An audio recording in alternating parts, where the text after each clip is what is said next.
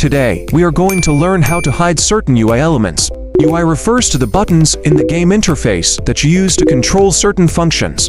For example, you can use a joystick to control character movement, jump button to make the character jump, or select hand props for the character to hold in the toolbar. If your game doesn't require joystick, jump button, or toolbar, you can go to Edit Mode, click Settings, find them under Player Settings, and uncheck them to hide the corresponding UI.